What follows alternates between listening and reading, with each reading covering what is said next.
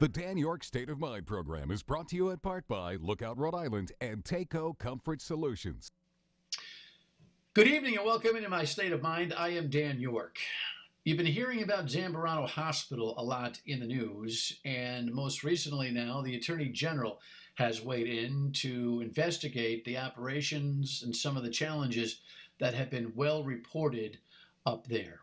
Well reported doesn't mean that we have all the answers, though, and that's some of the challenge that we found, amongst many others, with the transition between the Governor Raimondo administration and the Governor McKee administration. So it's a pleasure to have you aboard.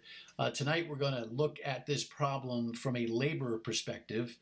Michael Sabitoni is my guest. He heads up the labor unions here in the state and represents hundreds of employees at the Zambarano Hospital. Know that the Eleanor Slater system is an umbrella system with locations in Cranston and Burrillville mostly. In Cranston, that is the mental health side with the facilities that exist there, the Story Center and others.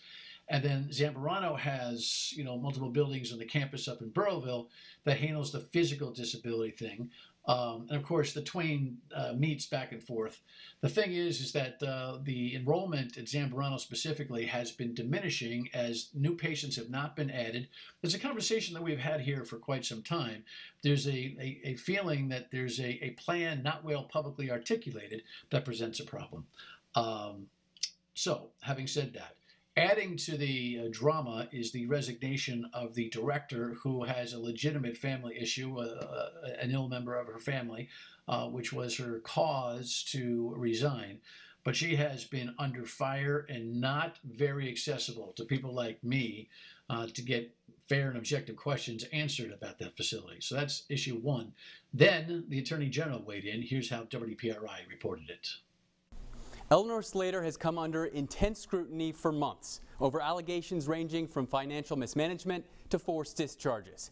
The Attorney General tells me he is, quote, very concerned about patient care at the hospital. Broad as it needs to be. For Rhode Island Attorney General Peter Nerona, the decision to launch an investigation into Eleanor Slater Hospital was the clear choice. We are aware of the situation. We're taking steps to get answers. And at some point, we'll be in a position to share those answers with the public. Nerona says his office has been gathering information such as documents and conducting interviews with personnel for the past few weeks. Nerona will have several tools at his disposal as he investigates the state-run hospital system. The state's top prosecutor oversees the Office of the Healthcare Advocate, which takes on complaints about healthcare delivery. That's the office charged with protecting patients. What should patients know about your investigation? Well, what they should know is this, that we're looking into it. We're taking it very seriously. We're very concerned about the patient care. And then there's the Medicaid Fraud Control Unit, which can prosecute fraud connected to the state's Medicaid program. It's about fraud. It's also about patient abuse and neglect. So if you put those three words together, any or all or none of those could apply to the situation. Nerona says it's too soon to say if this investigation could lead to criminal charges. The Attorney General wouldn't provide any specifics about where the case is going, but did say he thought it was important for the public to know his office is engaged. Governor Dan McKee's office tells us he supports the AG's investigation. With the Target 12 investigators, Tolly Taylor, 12 News. Now, as soon as this story hits the airwaves, a day later, we find out that more ramifications with the Eleanor Slater Hospital umbrella organization. The interim CEO, Jennifer White, had her position reduced. Now, details when we recorded this program, and FYI, it was on Tuesday of this week due to some production schedule issues, were not immediately available, but it just adds into the complications of Eleanor Slater, Zambarano, all of that. And so with that, we join Michael Sabitoni, he's very involved in this conversation about the Zambarano Hospital and the Eleanor Slater system in general.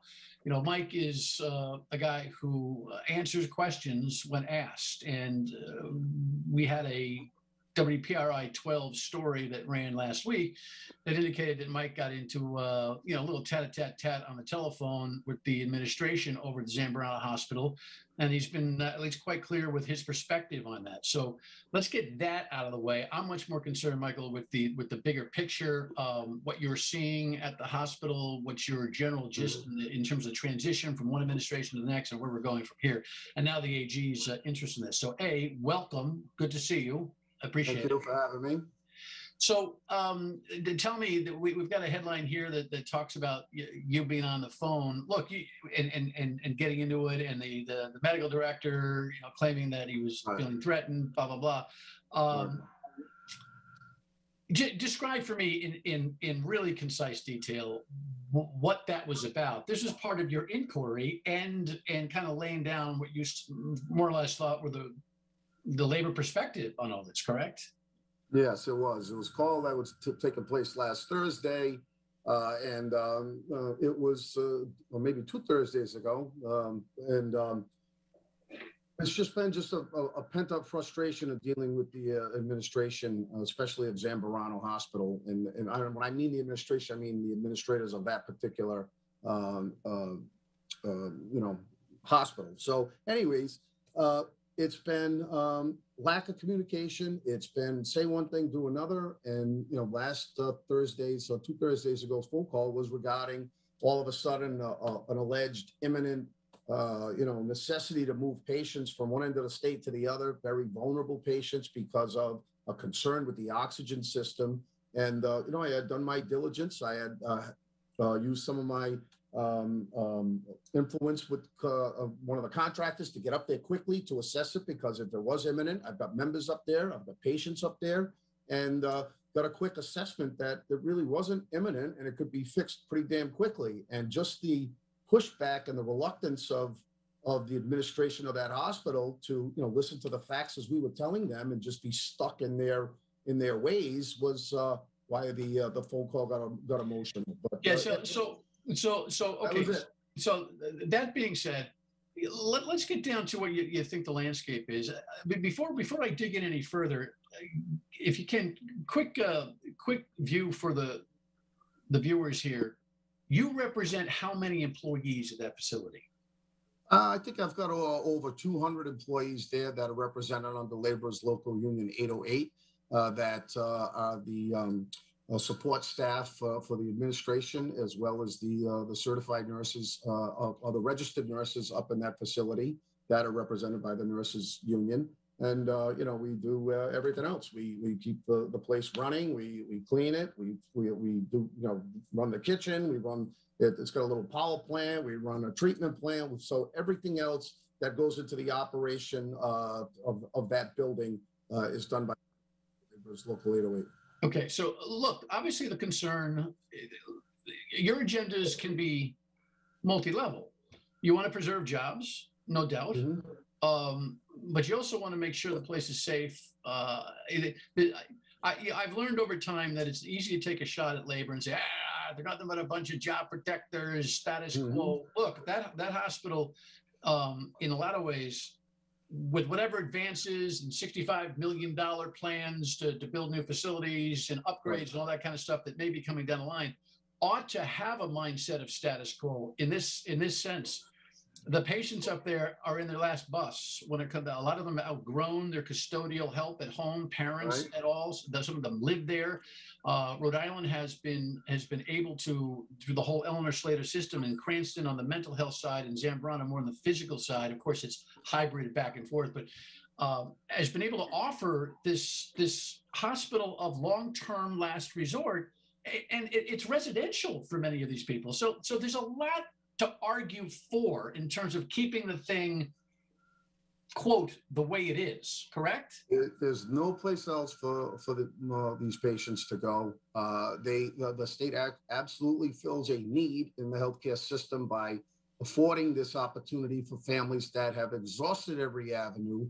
That this is the last place where these patients, can end up, lucky to end up there. Because what I'll mention is as well, and we mentioned, sometimes the stigma of labor I think if you followed this story and listened to the testimonials of the family and the families of the patients that are in that facility, the level of care, the professionalism, just the the overall dedication of my members to that facility and to those patients are extraordinary, and they do some difficult tasks with some of our most vulnerable people in society that pretty much are immobilized, incapacitated, that are totally dependent on, in some instances, 100% on the care that's being given to them. And I'm damn proud of every man and woman that works in that facility, and so damn proud when I hear those testimonies of real families on what they do, and if there is an ability to make a quality of life better for these most vulnerable patients, my members do so, and the workforce up there that services them has accomplished that goal, and I'm damn proud of them. All right. We'll leave it there for this segment. We'll get down to what has been going on, the transition from Raimondo to McKee, what you think is actually happening and what should happen, and then we'll check in with you on just overall state of the state, so to speak, on My State of Mind. With Mike Sabitoni. I'll be right back. Stay with us. Back with Mike Sabitoni from Rhode Island Labor. Mike's always confusing me. It depends on what business card I ask for, but today he's the business manager of Rhode Island Labor's District Council, and that means he's got an umbrella job, folks. There's a lot of councils and occupations that fold under his leadership. So, Michael, this is a hard thing for people to follow and to wonder why it's important to them. The families who are impacted by Zambarano Hospital and/or the Eleanor Slater overall system certainly know why it's important to them. Two state legislators, I think, have done a good job out of Burrville, Senator De La Cruz and State Representative David Place. Thank you. Who have kind of stepped up for their constituencies. Look, there's a plan to build a new $65 million facility there. It seems to me that there's been some Medicaid complication. I don't know internally what was going on there. They lost Medicaid reimbursements. And what happened last week that caused, I'm sure, you to get a little fiery on the telephone and to get some answers is this notion that, as an example, the fire marshal made a visit, took a look at the oxygen capability, said, yeah, it needs to be fixed. It's been broken for a long time. I don't think it's a danger to the patients, but you ought to get it fixed. That's my understanding. And then the hospital was like, oh, and it was almost as if, don't let a good problem, go to waste, in terms of what seemed to be kind of this stealth movement of patients amidst doctors who are telling stories about forced discharge processes and all that kind of a thing. To the governor's credit, the new governor, Dan McKee, he made a personal phone call to the fire marshal to say, is this true? Only to hear, no, it's not true. So you got to give him credit for that, I think. Tell me what you really think was going on with that scenario, and what does it represent for following the truth of this story? I think the administration of that particular hospital over the last 6-8 months, the distrust of the leadership that was coming out of that hospital, lend itself to exactly what you're saying: morale for my members, morale for the nurses, morale for even the doctors. And then the interjection of our rep and senator up there as well to say we want some straight answers. And I really do think there was some aspect of insubordination that was happening at that level, because I would have conversations with the director that would say one thing and then a different thing would happen out in the field. And one of the examples that was most imminent was the issue with the oxygen level, and it was almost like they were looking for an excuse for reasons to continue down a path that was decided that they wouldn't continue down until we had the opportunity to assess the long-term need on what exactly does the state need to have to fulfill in the healthcare system. And I believe, and my members believe, and a lot of professional doctors, some of which have resigned, believe, as you mentioned in the last segment, that hospital absolutely serves a need. And it should be, invested for the long term so that we can continue to provide that need and that safety net for our most vulnerable patients. And I'm not a medical professional, but what some of the stuff that I was hearing as I've gotten into the weeds on this over the last 8 months, quite frankly, was disappointing, and asking for answers and not getting sufficient answers has led to this total mistrust and the circumstances we find ourselves in now. Yeah, I'm just trying to figure out, whose agenda are we running here? Is it the former administrations? It certainly isn't the new administrations, because they just got there and they're taking notes. Right. I know McKee doesn't come in with any predisposition. He's playing catch up on it now. A new facility. I mean, certainly if a new facility is going to be built, you're going to have a role in that. So, I mean, that's not Correct. Something that you're not saying, oh, we don't want a new facility, I'm sure. But one of the things that I'm looking at is the new facility seems to be categorized as a lesser, right, a more modern but lesser nursing home-ish type of rehab-ish type of facility that would, I think, leave a lot of these patients without a home. I'm very concerned about that. Let me say that the agenda, even with the Raimondo administration, was to stop on a potential path going down once more and more people were aware of what that plan was by the director and a few other people in the administration.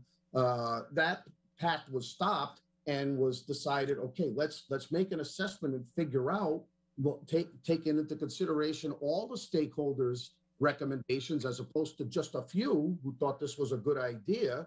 And now it's charged with Governor McKee, who I also agree has done a good job under difficult circumstances, who is, in my opinion, doing the diligence now to continue that assessment, make the long-term plan. I mentioned this when we were on the radio last week. This can't be a 1, 2, 4 year or just like a political term plan. This has got to be a long-term plan. By the way, not only in Zambarano and Burrillville, but we need to make investments in Cranston as well. We haven't, maintained our infrastructure very well in buildings or infrastructure. And so to sum on this one, sure. So to summarize on this one, what do you think the Attorney General's role here is? I mean, he sees himself as a health advocate, so he wants to come in there and play that role. Are you sniffing something that's worse, or do you think it's just more good diligence that Peter Noronha is trying to achieve here?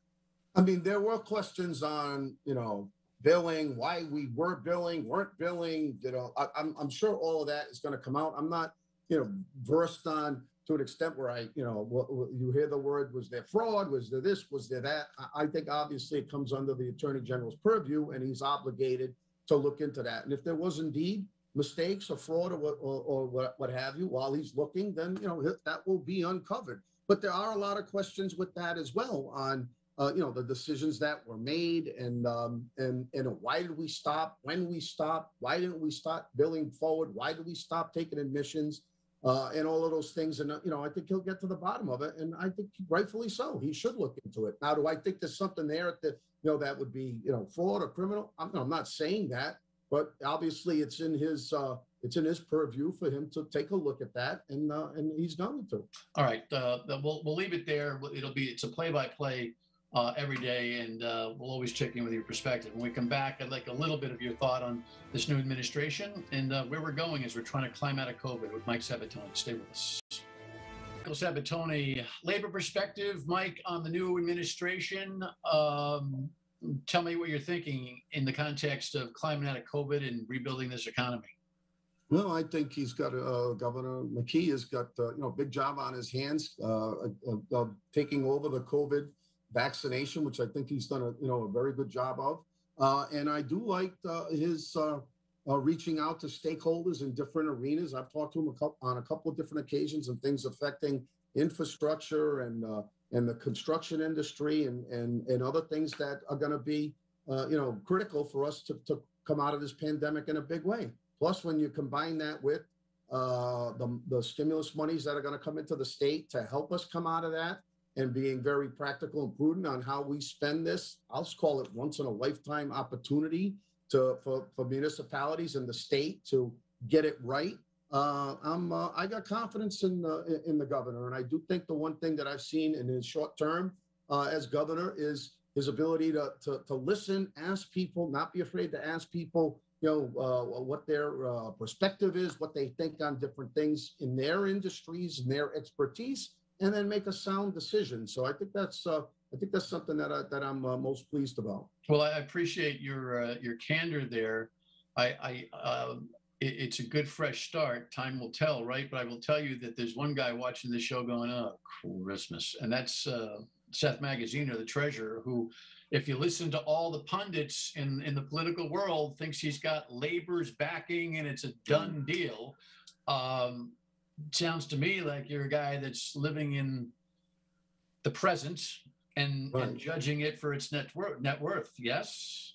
I have to live in the present, and I think all Rhode Islanders do. And, we all have to rally around our leaders, whoever they are, and give them the opportunity and hopefully all the support we can to succeed. Because if they fail, ultimately we fail and we pay the price. So, I always give politicians and, people I work with the benefit of the doubt to work with them until such time as, they're ineffective or their inability to solve problems or tackle difficult things. And no matter who it is, mayors, reps and senators. So, that's our approach. Democrat, Republican, I don't care. If you're in a position of power that has the ability to not only affect my members, but also, the state as a whole and the industries where I represent people, my job is to work with them, whether I like them or not, and do my best to make sure they succeed, because if they succeed, my members succeed. And